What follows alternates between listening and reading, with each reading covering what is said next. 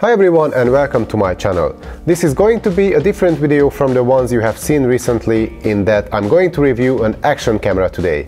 This is the DJI Osmo Action, which is nothing new, but as I've never really used action cams as a videographer before, this is a whole new genre to me. So let me share my experience and my opinion of the DJI Osmo Action with you today.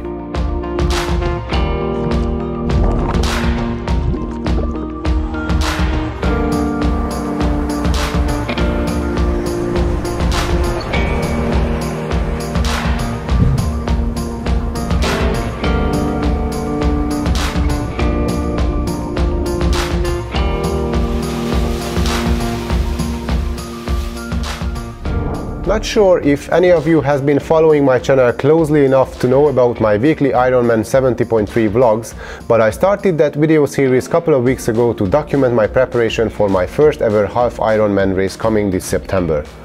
When it all started, I soon realized that I would need a camera to make my own life, but more importantly, my girlfriend's life much easier by investing in an action camera, which we could use for filming B-roll during my workouts. So after a bit of research, I ordered the DJI Osmo Action and started using it 2 weeks ago, so I still have only a limited experience with it, but so far I have to say I'm impressed with what this little camera has to offer. So let's talk about the DJI Osmo Action a bit. The Osmo Action has the usual action camera form factor. It's small, well built, and of course it is waterproof up to 11 meters, and it also works in temperatures as low as -10 degrees Celsius. It weighs only 124 grams without the frame, but you need the frame to mount the camera on anything, because it's the frame that has the built-in mount, not the camera itself. The camera uses a 12 megapixel sensor with a maximum resolution of 4000 by 3000 pixels for photos. Maximum video resolution is 4K at 60 frames per second. The maximum bitrate is 100 megabits per second, and it records videos in either MOV or MP4 format onto a microSD card up to 256 gigabytes in capacity. The camera has a lens with a field of view of 145 degrees and an aperture of 2.8.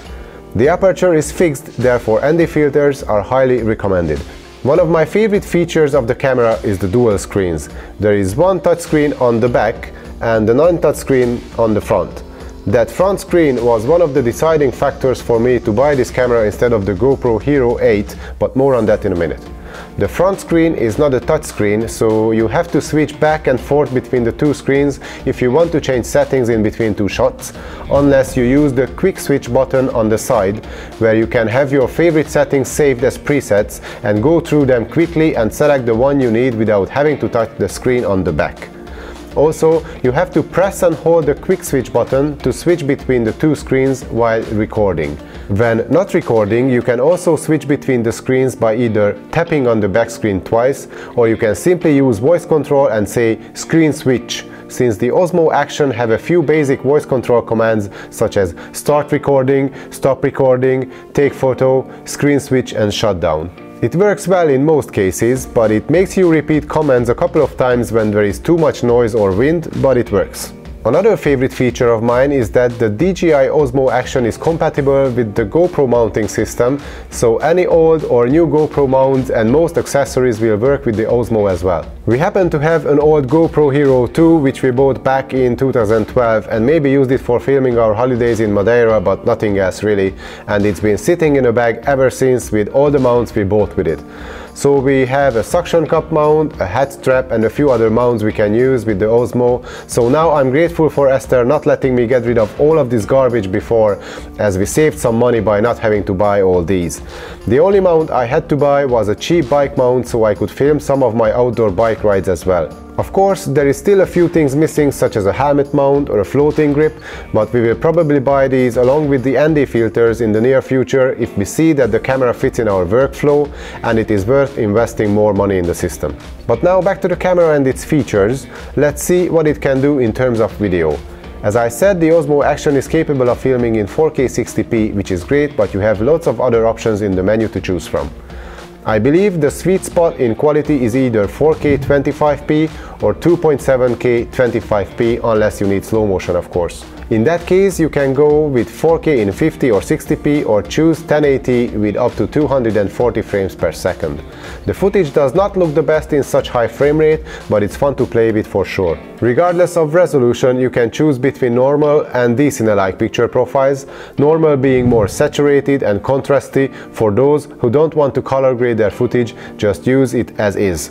D-Cine-like, however, is a more flat profile with less saturation, sharpness and contrast, which gives you more flexibility in post-production, but it requires some work to make it look good. If you are not happy with the dynamic range, which to be honest is not the best I've ever seen, you can shoot in HDR mode to boost the shadows and keep the highlights under control at the same time. Video quality is good in general, especially in daylight, but as soon as it gets dark, or if you want to film inside with limited light, the picture gets noisy and mushy very quick.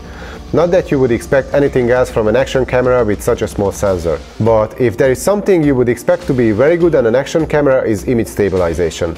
And the Osmo Action delivers. Rocksteady, as DJI calls it, is available at all resolutions up to 60 FPS even in 4K. It's unavailable at higher frame rates and in 4:3 aspect ratios, which gives you the widest field of view, but unfortunately without image stabilization. HDR mode also disables image stabilization, so you have to keep that in mind. Other than that, Rocksteady works pretty well when walking, running, cycling or driving a car. It made a huge difference in quality compared to when it was switched off. You can see what the footage looks like with and without Rocksteady on. I would recommend leaving it on all the time unless you need a wider field of view. If you look at the footage, you can see that the DJI Osmo Action crops in quite a lot with the image stabilization turned on, so you lose the extreme wide angle.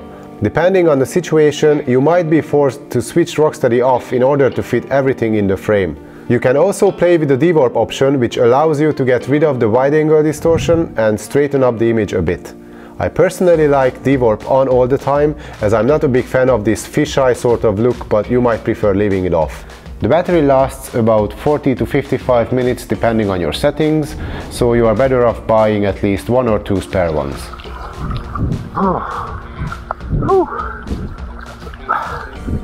That was bad. Like, really bad.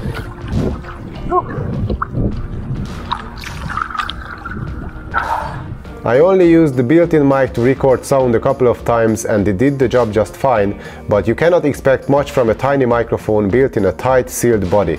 I wouldn't use the DJI Osmo Action for vlogging as a primary camera with the built-in mic, but you can buy adapters and use external microphones with the Osmo Action, so you can upgrade the sound quality if that's what you like to do. To me, it's just a B-roll camera for now, and I try to keep the size and weight down by not adding any extra accessories to it. But onto the photos, you have the maximum resolution of 4000 by 3000 pixels. You can choose between shooting JPEG only or JPEG and RAW, which gives you a DNG file to play with in Lightroom or Photoshop if that's your thing. You have auto or manual exposure settings, you can choose to dewarp the image the same way as you can with the videos, and of course you can take timed photos as well. Image quality is good enough, especially in RAW, but the auto white balance and exposure works pretty well and you can get great JPEGs out of the camera as well. There is both a time-lapse and a hyperlapse function, and you get ready-to-use videos as a result, so you don't have to edit hundreds or thousands of photos to make a time-lapse or a hyperlapse video. You get it straight out of the camera in either 4K, 2.7K or 1080 resolution. The quality is good as long as you have enough light. Again, in dark the picture gets mushy quite quickly. There is a smartphone app to be used with the DJI Osmo Action called Mimo, which to be honest with you I haven't used much, but you can control the camera and you have all the settings available through the app, and you can also do some editing and even live streaming within the app. I found connecting the Osmo Action with Mimo a little bit too slow, as the app never found the camera automatically and I was lazy to manually connect the two all the time, so I didn't really use the app, but I don't think I ever missed this option while using the Osmo Action. But the app is there and it has some cool features, so it's another box ticked for someone who finds it important. What I found important, however, is that I got a camera which is small, easy to carry around, waterproof without a case, does 4K in 50 FPS with image stabilization, has a flat picture profile, a built-in front screen, and it's compatible with my old GoPro mounts. The only one thing I'm missing is a built-in mount, something like the GoPro Hero 8 has, so you don't have to have a frame, which adds to the size and weight of the camera. But since it's pretty easy to take the camera in and out of the frame, it's not a deal breaker. Also, compared to the GoPro 8, the Osmo Action has a removable lens cover which can come in handy if it breaks, and you can simply replace it without having to buy a whole new camera. Again, at the end of the day, it was the dual screens which made me buy the Osmo Action instead of the GoPro, but your preferences might be different. All things considered, I believe I'm going to like this little camera, and I will find it useful for filming B-roll during my workouts and travels in the future. The DJI Osmo Action met all my expectations and even exceeded them in a few areas such as image stabilization, so I'm very happy to have bought it. If you are looking for an action camera, it is a great choice in my opinion, especially if you get the 2 extra batteries as part of a good deal as I did. If you like this video, please give it a thumbs up and subscribe to my channel. If you have any questions about the DJI Osmo Action camera, please leave a comment below. Thanks for watching, see you next time.